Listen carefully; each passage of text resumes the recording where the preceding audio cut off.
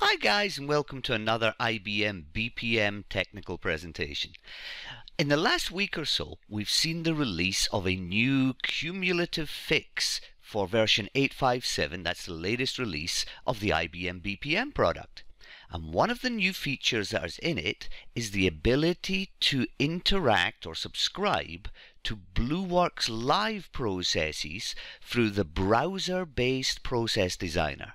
Now, prior to this cumulative fix, the way one could only interact with Blueworks Live was through the Eclipse-based desktop version of Process Designer.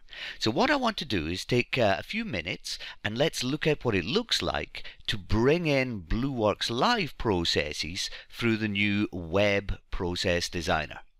So we've got the notion, of course, that we can go to Blueworks Live, and in Blueworks Live we can edit and build processes. So here's my my ridiculously simple business process, which is all about making a cup of tea. So we make a cup of tea by boiling water. Do we need to clean a cup, etc., etc. Classic stuff, which is a business process. Now this exists in Blueworks Live in my own private space, and the process is called Make a Cup of Tea. So now let's log in to the BPM Process Designer for the new 857 Cumulative Fix 2017 March edition. So we'll log in. My user ID is Callban and my password is, well, it's password, but it's a private system. You'll never find it. And I'm now going to create myself a BPM process. So I'm now in the BPM Process Editor. This is Process Designer, the browser-based edition. I'm running within a Chrome browser here, but that's neither here nor there. At this point, I have no processes, no user interfaces, no artifacts created whatsoever. We go to my process environment, and I say, take me to my Blueworks Live subscription, log in with my Blueworks Live account. It whirs and it clicks. Pick the account that I'm associated with. It's now listing the spaces that are available to me. I've got my private space here with my process Make a Cup of Tea. Hit the next button, and what is now happening is the Make a Cup of Tea process has just been imported from Blueworks Live into my BPM environment.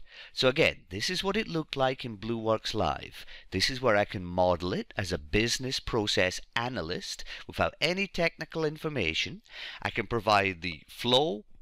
I can provide annotations about the data.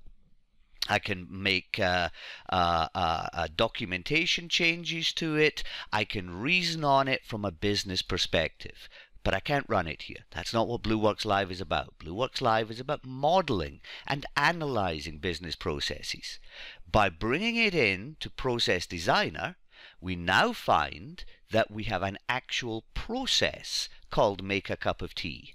And if I open that up in the BPM Process Editor, we find that we have an exact fidelity BPM process which corresponds exactly with the Blueworks Live model process. So this is the process I modeled in Blueworks Live, and this is the importation of that modeled process in the BPM product for fleshing out that model for execution and, of course, automation. So now, using my Blueworks Live process as the original template, I can now come into the BPM Process Designer editor and start building it out as normal with this process already brought in. Now, should I change my Blueworks Live process? We have all kinds of interesting artifacts. I can check for new versions. I can open the process. We can make comments and attributes. So what we now have is the ability to interact with Blueworks Live modeled processes within the actual Process Designer, which is browser-based. And that's just fantastic. That's just really, really nice. This isn't a new BPM product release. This is just a cumulative fix into which the development organization has managed to slip in a very, very nice piece of new function. I hope this was useful to you, and let's look forward to making more of these videos in the future. Thanks guys, and bye bye.